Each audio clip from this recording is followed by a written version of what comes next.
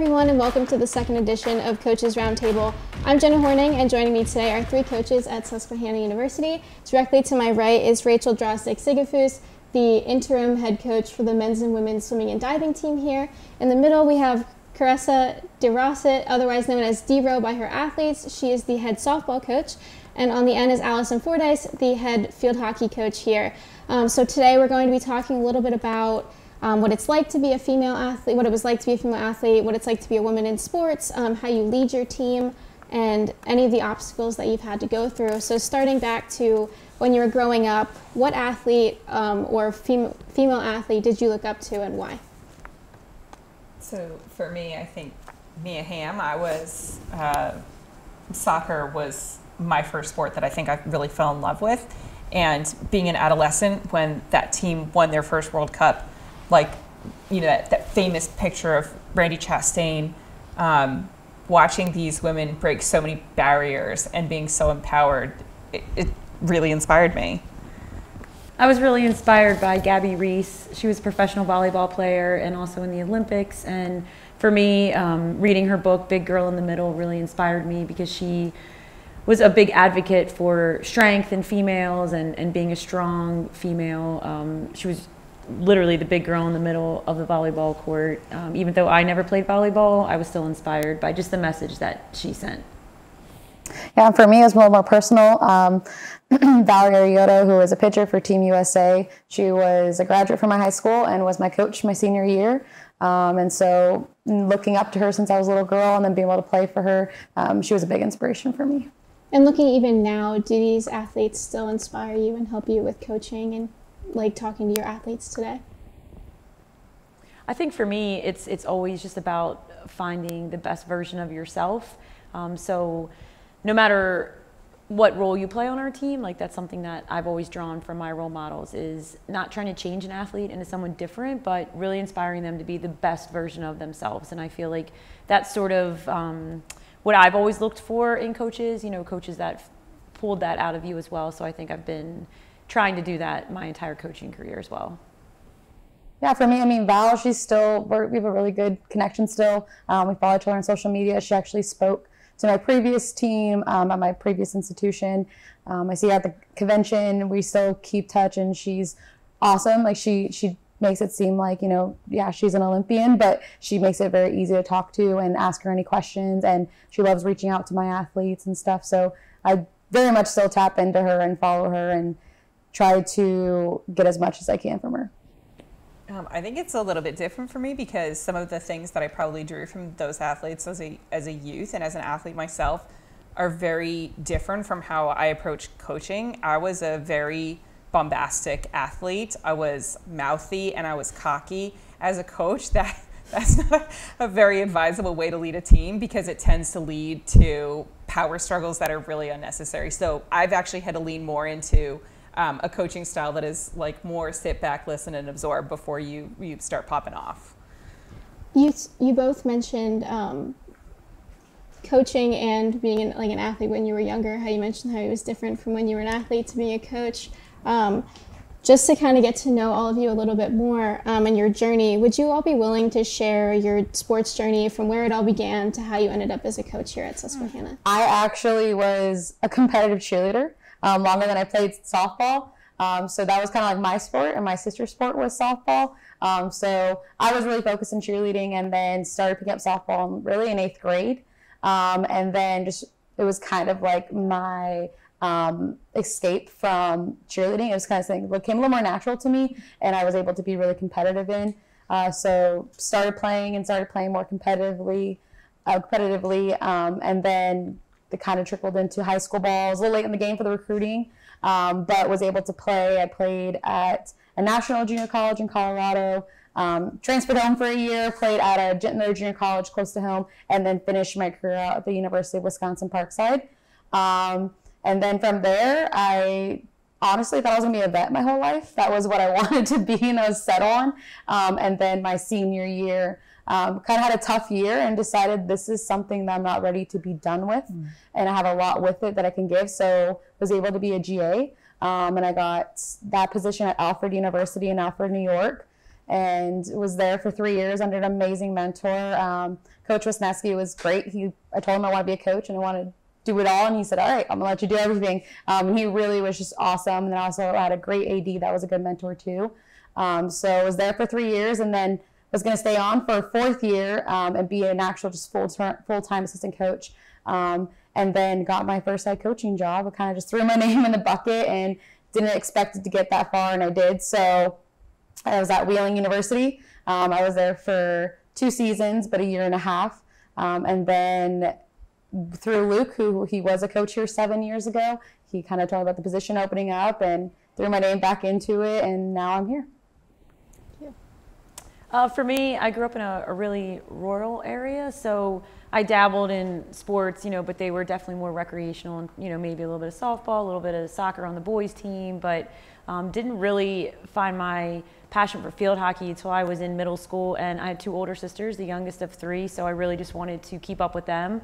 I think growing up, they were always faster than me and more athletic than me. I was always chasing behind them, especially my oldest sister, who was in high school. When I was she was graduating from high school when I was going into middle school. So she played field hockey, and back then I just went to a clinic that she and her friends put on for the younger kids, and I got hooked on the sport and ended up falling in love with it. Lacrosse, I'm from Maryland, so it was a big deal. So I thought I was going to be a track star like my sisters, but I definitely was not that. So then I ended up just sticking with field hockey and lacrosse, and had a journey through college. And I remember somebody asking me my senior year, what do you want to do? And I was like, I just want to be just like Coach. Like, I just want to be just like her. So I think it was just a natural progression for me to kind of follow in her footsteps. So that's really interesting that you have 2 older sisters that you were trying to chase, because that's exactly like me.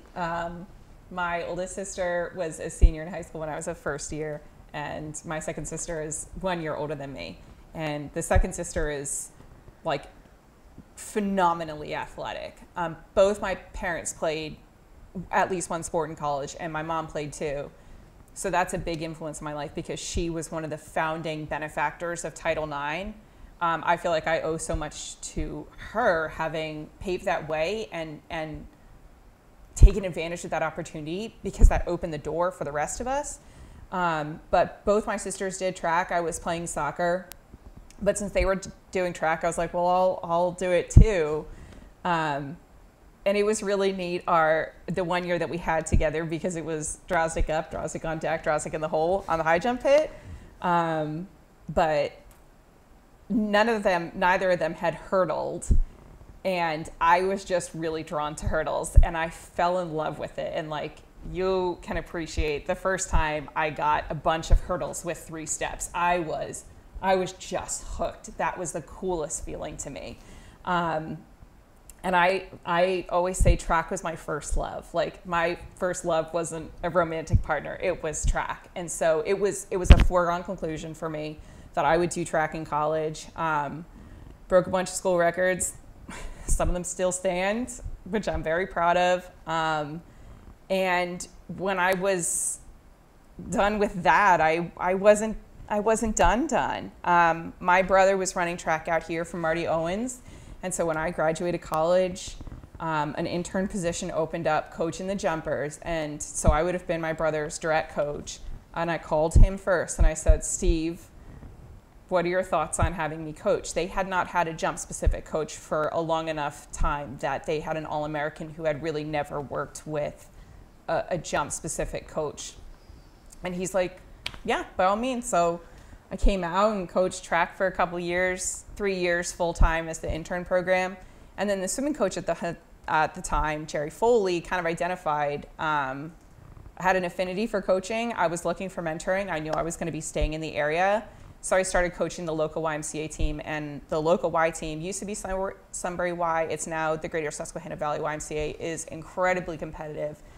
We've had teams finish in the top 10 at nationals, some of which I had the blessing to be a part of. And swimming and track share a lot of similarities, both in how the team functions, but also what the training atmosphere really is, what you need to be able to put into it to get back out of it. That's like you mentioning that kind of reminds me of growing up. So I have 3 older brothers, so I was always chasing them. But of course, I played field hockey growing up for 10 years, so they didn't play field hockey. But I was always trying to do more than they did. I was always trying to do that. And I high jump and I used to do hurdles. But moving on to that, like you mentioned, starting later and then having older siblings, was comparison ever like an issue for you growing up? Like comparing yourself to other teammates or your siblings, and how did you get through that? And so my younger sister, she's a year and a half younger than me, and she was the one who played softball. So like me kind of being late to it and then playing with her, and we ended up playing a lot of teams together. Our parents never put us against each other. Like they always cheer us on because she was a catcher, I was a pitcher, and then she was a first baseman, I was a middle infielder. But our coaches that we played for a lot, our high school coach specifically, oh my gosh, she's pin us up against her all the time, would make me steal bases on her in practice and like put a bunting competition up and say, which is the better DeRossett, who can get the bunt down.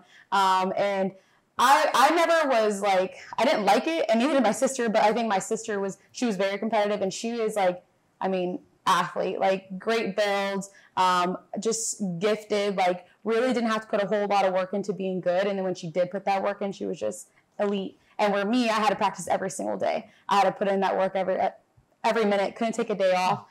So it was really different. And it ended up, once it got more competitive, we actually went on separate teams. And then when we got into college and we played college ball, we both said, oh my gosh, we wish we could have played together, especially like now we've coached together. She's super supportive. Like she's always calling me about here and my girls and everything. And we were saying, dang, if we would have just like been able to come together, because it wasn't like we like fought over it. We just both like felt this weird tension and did not know how to handle it. And didn't want to upset each other. So it was, just being young. But now looking back, we're like, oh my gosh, we'd have been unbelievable. And we're still each other's biggest fans. And it's definitely, like, looking back on it, it's a lot different. But like I said, our parents were super supportive, always pushing us to do our best. But yeah, it was kind of like we chased each other. Like she would do something great, I would do something great. I remember there was one game I hit like the winning run in, and she hit a walk. Like it was back to back, like it was crazy. But I enjoyed it. I definitely think it was very competitive between us though. And I think those are all great points. And I'm thinking back to like a personal thing that a coach told me. So a lot of young female athletes, or just females in general, have like compare themselves to other people who they see on the internet, other professional athletes, celebrities. And a coach actually told me, because I was in my head a little bit, he said that if you're too busy comparing yourself to someone else or the person that you're competing against, you can't focus on yourself at the same time. So I think that's something that really sticks, and I think with like competitive households and all that other stuff, like focusing on yourself is so important, but like having that friendly competition is also always a good thing. But a lot of you guys all have experience in sports, from growing up to playing to coaching. What does it mean to you to be a woman in sports? I love it. I feel like every good thing I have in my life has somehow been tied to something to do with sports or athletics. I mean, the camaraderie, all those things that, I feel like the game day feeling, like you can't get that anywhere else. Like it's the best day of the week. You get up in the morning and you don't know what's going to happen. That moment when the national anthem is playing and you're standing there, and anything can happen, right? Like the story is unwritten. You've done everything to get to that point, but you don't know how it's going to end until you get to that moment. So for me personally, like I feel like pressure is a privilege. I love the chaos. I love the opportunity to have an impact. And I tell my team here at Susquehanna all the time, like head up, shoulders back. Like you got to have swag. Like you got to face it. You got to own it. Like you got to be prepared to put the team on your back, like all those things. But at the end of the day, the relationship piece for me has always been key. Whether they were competitive relationships that, maybe you rub some people the wrong way, but, it taught you something about yourself. Like there's just lessons, never losses, in absolutely everything to do with sports. So, it's definitely been a catalyst for every good thing that's happened in my life, for sure. Yeah, I love it too. I get to say all the time, I get to play games all day. Like that's my job, is to play games, watch games, how to win games. And then also just like for me, the personal aspect of it too, you're a part of, the start of the beginning of their young lives, and where they're really building themselves and going to go explore and push themselves after it. And so I know how our coaches have been mentors for me and how impactful they have been. So for me, I mean, I can never give back what the sport gave me, kind of like what Fordyce was saying, like everything I think of, all the greatest blessings and lessons that I've gotten in life, it's been through the sport. And if it's not softball, it's cheerleading or whatever it was. So to be able to stay a part of that, it's fun and staying competitive, and like feeling that, I think that's also, it's kind of like, it's a huge reward, of like your hard work you put in that maybe wasn't recognized, like it's coming out right here because you're watching your athletes put that hard work in as well. And then seeing them and seeing everything they do and accomplish, it's just awesome to be just a little piece of their lives. Yeah, I think Allison's phrasing of like everything good that I have has come from that. I had taken a break from coaching from 2016 to just a few months ago, and I had been working in the mental health field. And it's so strange when I came back into coaching, people that have only known me since 2016 didn't understand the depth of the identity that I draw from. But I met my spouse here at Susquehanna. I mentioned the relationships that I have with my college teammates and people that have mentored me along the way. I feel like I have such a deep, really belly level appreciation for all of the people who have been around me this whole time, because each coach that built into my life, each mentor gave something that they didn't have to give to me. And so I feel like it's my responsibility now to pass that forward. With your teams, you mentioned like those relationships and giving back to the sport and thanking like your coaches, like being so grateful for what they've done to you. How do you lead your team and encourage them with all of those things in mind?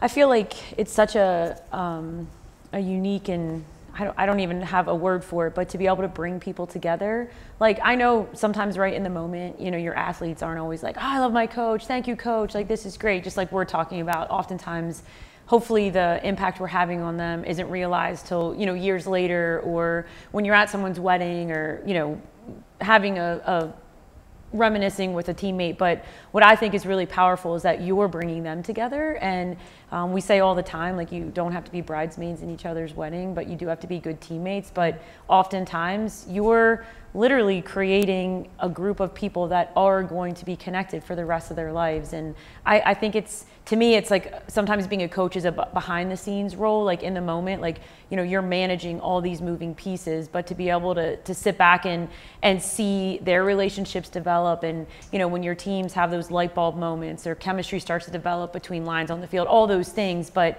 years from now, like, they will have been the best people in each other's weddings because of the connection, the sport, the group, the recruiting class that brought them together. And to me, that's really cool to know that you are going to meet your best friends, like, at least one of them. And this will always be something that you come back to at some point. Yeah, it's actually funny. That's one of my biggest recruiting pitch lines, I guess I give, is that you don't know. I always say, you don't know this now, but your teammates are going to be your future bridesmaids, future godparents to your children. And people who you fly all over the country to see, and they're lifelong people. And so it's huge. And I think for myself, I always say we as coaches, we really work hard to create an environment to let those relationships grow organically. Really, what you just said resounds heavily with me. So doing that tour in mental health, and learning so much more about neurology and neurophysiology, but also about how a person sees themselves is so influential to how they carry themselves in their daily life. And so when I talk with my athletes, I tell them that they are scholar athletes. They are not student athletes, because there's been some, I think, reorganizing of the word student athlete, where it's like athlete student sometimes. And so when I tell them you're scholar athletes, I'm very heavily emphasizing there's 4 years of this, and then there's a whole life that's coming after this. And what are you going to be? So what are you going to draw from yourself as a person about perseverance, about work ethic, about what you need to be well so that you can perform and achieve? That is a really big part. And it's interesting too, coaching both men and women, because we have to do a lot of challenging gender norms in terms of identifying like, well, of course we know toughness is not only masculine, but does everybody know that? Or if they know it at like this level, do they feel it here? So there's things along that. Or are there days that I need to talk to the guys about like resting and stretching that to them is like, yoga's not for guys. Yoga is absolutely for guys. This is a flexibility and a health issue. So there's those parts too about like, how do you draw down on those gender norms and really challenge them on this team, because you're all whole people, and that means you're living in a whole spectrum of things that you need to be able to cover. And you mentioned like challenging gender norms and like being a coach of a men's and women's team. What do you feel are the biggest barriers or challenges facing women in sports today? I think for myself, I think there's still a lot of room to be done on allowing women athletes and women coaches to really engage our femininity and not see that as a thing that we're supposed to overcome, but for me, rather a thing that I can embrace and amplify. I think, there's a lot of parts of being a female coach that I haven't hit yet, like having a family, having children, all that side of it. That does make it hard being a coach, because it's a job. It takes a lot away from you and takes you a lot of time away from your family. But I could speak on like the young piece. I got my first head coaching job at 25 years old. And it is hard because everybody looks at you as the kid in the room. And one of the biggest obstacles when I walked in the first time being a head coach, I told myself, puff your chest out and own it. You got to act like you're the oldest and wisest person in this room, because it's all a show, right? If people perceive that. And I unfortunately have not faced many difficulties with it or people discriminating to my age. I mean, I have gotten a little like the sweetheart or kid or like those little comments here and there, which is challenging and usually does come from an older male population, but it is getting a little more respectful. I could speak at least for softball. I think they're recognizing a lot more. The softball community has been so good about it. But yeah, that young piece, that's definitely the hardest in being a young coach. And like I said, like the best thing that I ever did for myself was just like go in there, puff your chest out and own it. And a lot of coaches do speak to like, yeah, you walked in, you had it. But it is hard. And I definitely think what we can do is embrace those young coaches. Don't keep reminding them you're a young coach. I think that was one of the best advice I ever got from actually my fiance, saying, stop saying you're a young coach. Because if you say it, that's what everyone else is going to say about you. And so I really had to get away from that and also not use it as an excuse for anything. So for me, I mean, like, I think that's a challenge I'm still embracing and pushing of, it doesn't matter, you're a young coach, you're here, you got here, now do your job. Show that you are here for a reason. I think field hockey in itself at the NCAA and even the high school level is unique because we don't have a gender component in terms of like there's not a male sport like baseball, softball, men's and women's swimming. So a lot of times we just put ourselves up against football because that's our other counterpart in terms of, you know, in the fall. Volleyball is unique as well. I think there is men's, boys volleyball at, I know I'm looking at you because you know a little bit about volleyball, I know, but so with that being said, I think that we always just coach ourselves up to be, you know, equal to football, and you know, we love that challenge. Like, you know, they have triple the number of athletes that we do, but you know, I think that the way we carry ourselves, like we earn our own respect. So that's kind of, you know, what I try and tell my team, like, well, you know, let's just earn our own respect. Let's not just get it because, you know, we're a certain gender or we play in skirts and our sport is literally, you know, one of the probably in some places declining in terms of popularity, but I think it's a unique challenge to kind of be on that island. So we just try and step up and step out and do what we can to get noticed. We try and give the people what we want, what they want. Yeah, that's our sign. A question. So I'm really curious about this for both of you, but what you said about there's not a male field hockey. So in swimming age group, typically women coach until like age 12 and maybe 13. But then the male coaches take the senior, national, and elite athletes. So one of the things that I'm grappling with as a female coach of anybody, but let alone guys, is that the system is sort of designed to suggest that women stop coaching male athletes who are swimmers when they hit puberty. Is there a similar type structure in your sports? At the Olympic level in field hockey, there's a lot of male coaches because I think internationally, we follow the international umbrella, and obviously internationally field hockey is a male sport as well. So that's a really great question, but it's maybe unique to your sport in terms of our sport to your sport. Yeah, I would definitely say there's a lot of males that coach softball, and with baseball being the other side of it. But they are the same, but they're so different. And I think it's hard for the fact that there is more males in it. I think we're definitely getting better of getting more female coaches in it. But I do think that sometimes male coaches get that job offer before a female. And that could be either because they played or they coached for these other sports for so long and were able to get to a higher level. But I mean, at least I know in softball they're breaking barriers because the coach who's won back-to-back national championships is a female. And she's kind of owned her umpire for a really long time. And I know a lot of male coaches who look up to her. But I definitely would say, yeah, there is sometimes, especially when you see like rec ball and travel ball, heavily coached by men.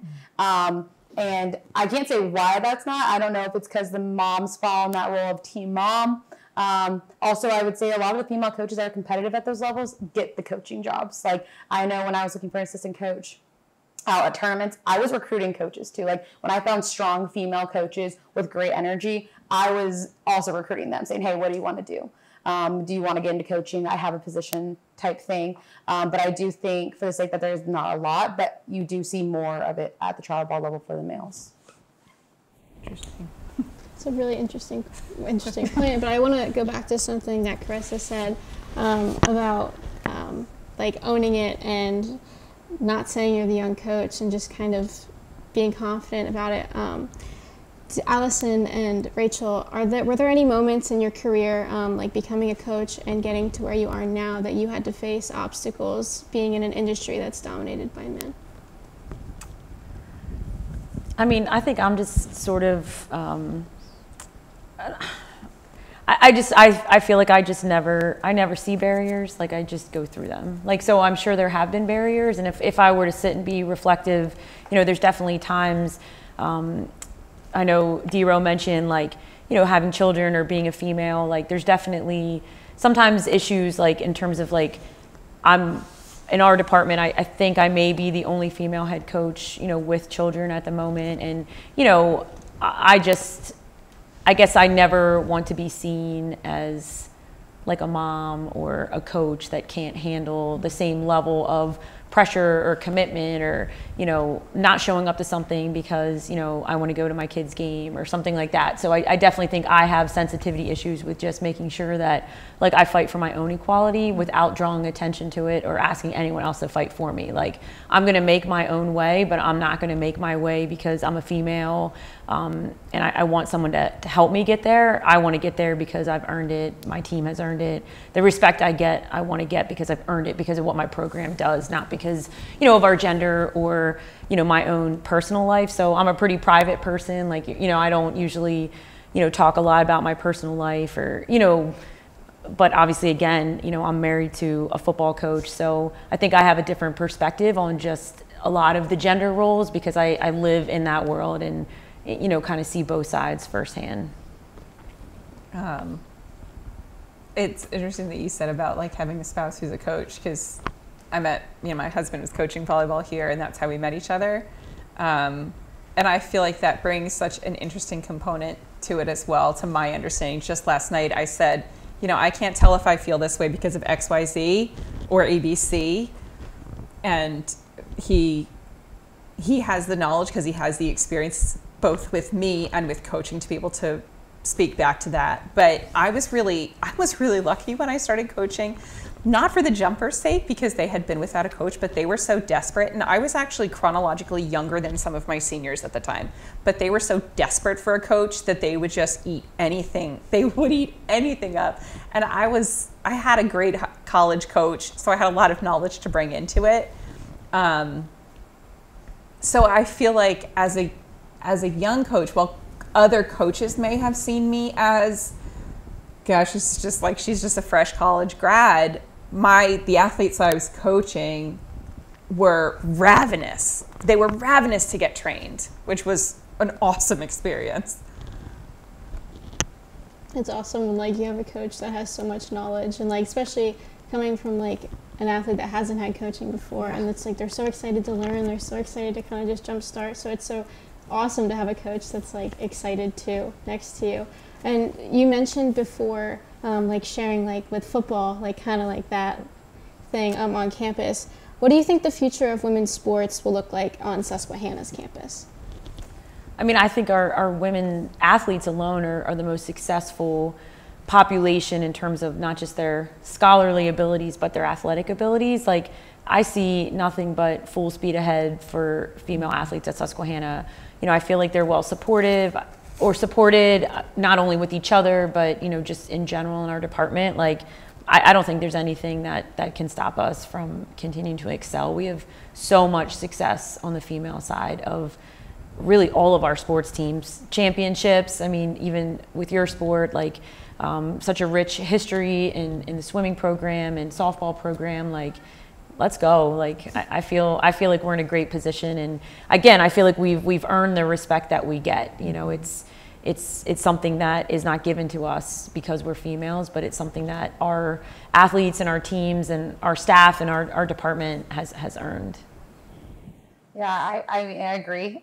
One thing I'll say, since I'm not having been here a year yet, I kind of came to the realization really quickly in like my second staff meeting that, like, I look around at these coaches and how they fight for the team and what they do, and just popping in their offices, and I'm like, they're elite. Like, there was one moment I was like, okay, what are you gonna do? I don't see us slowing down. We all talk to each other. Other teams talk to each other. Like, they're so aware of what's going on, especially the females.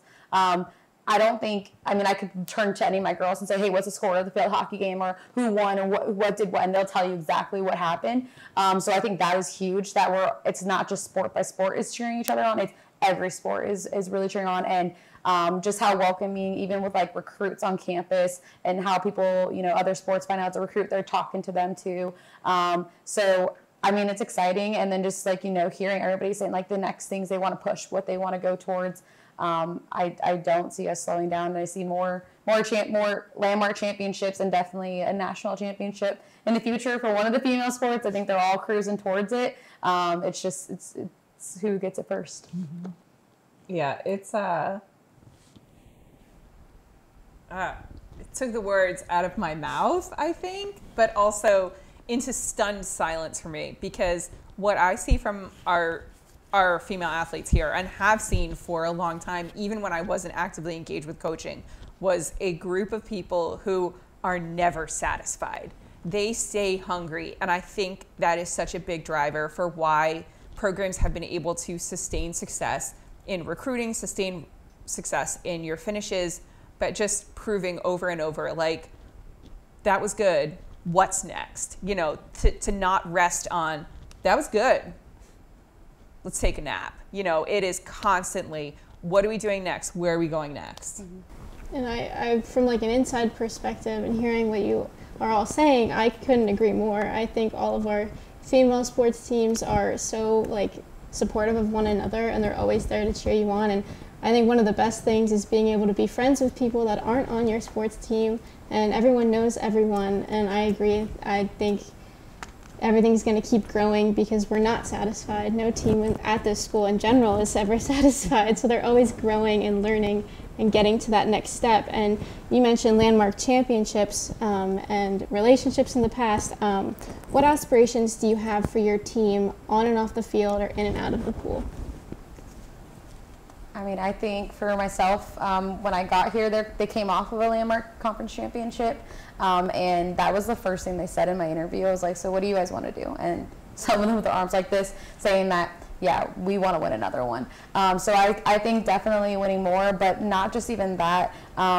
What they're doing with their time here is incredible to me, not just with their education, but, like, the other organizations they're a part of, and all these, you know, these research projects they're a part of, and all this stuff. They're doing just amazing things. And I like, when they tell me, I get absolutely blown away. Like, they're just phenomenal people, and really inspiring. And so definitely I could see them, you know, definitely competing for more championships, like I said, and moving forward. But when they leave here, I could see their name being in something that, you know, some new discovery or something, helping people out, or just being great community members somewhere, or starting an organization for something, because they're just that hungry. They want to make a difference, and they don't want to do it for themselves. They want to do it for the greater good of everybody else.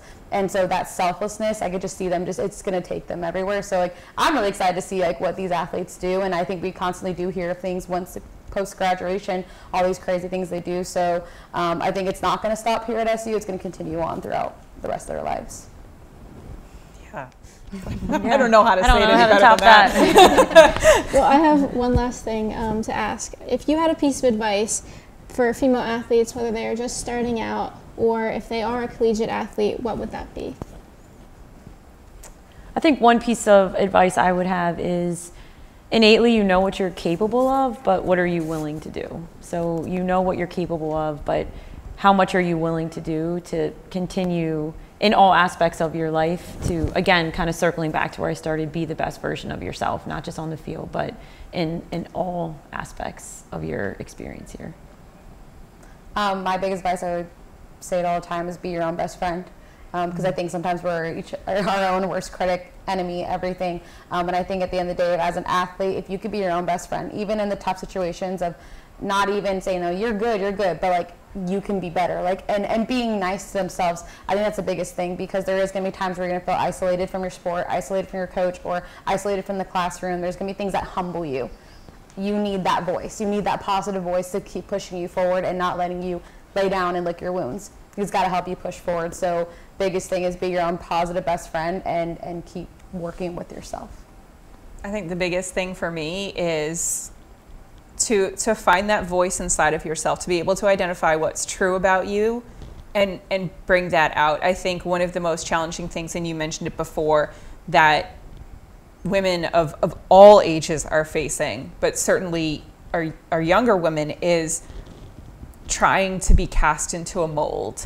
And that means that you have to cut off parts of yourself that could be absolutely glorious and bring you to that best version of yourself. So being able to say, like, no, I know who I am, and I am going to break that barrier. I'm not going to see it. I'm busting right through it. That's all very true and certainly inspiring advice. And I want to thank you all again for joining me tonight and being able to talk about what it means to be a woman in sports, the obstacles you faced, and the team environment around campus. Thank you. Thank you. Thank you. Thanks for having us.